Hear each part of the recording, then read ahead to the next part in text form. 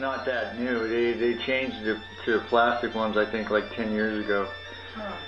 But the brass ones were the ones that tend to stick in there.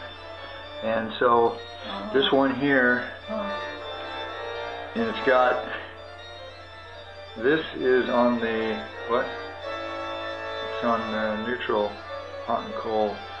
And this, see, what does it say on that side? It says Moen. So that's a Moen. So this is the top. If we don't have to take this off this thing, that would be good. And if we do, then... How can you tell where it's leaking? Well, it's these rubber gaskets. These rubber gaskets just get old is what happens. They may actually have a kit for this. So just take this whole thing down to the hardware store and say... Well, right over here at Schaefer's, you know. Yeah. Just take it down there and say, do you have one of these or do you have a rebuild kit? It's a Moen. M-O-N-E. Okay. M-O-E-N, excuse me. Okay, so we look inside here. We don't see any corrosion. Looks pretty good. That's pretty good. I'm going to use a little grease. And we got new Moen.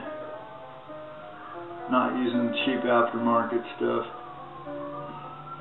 I'll lift that in there so we know the upright position, and I know how to put that one back in.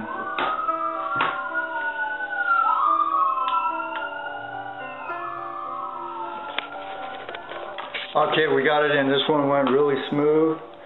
So, yeah, this tool here, the cord puller tool, kind of makes it easy. This one was a plastic cartridge, which apparently comes out easier than the brass cartridges, and so we lucked out. This one went real smooth, and so thanks for watching.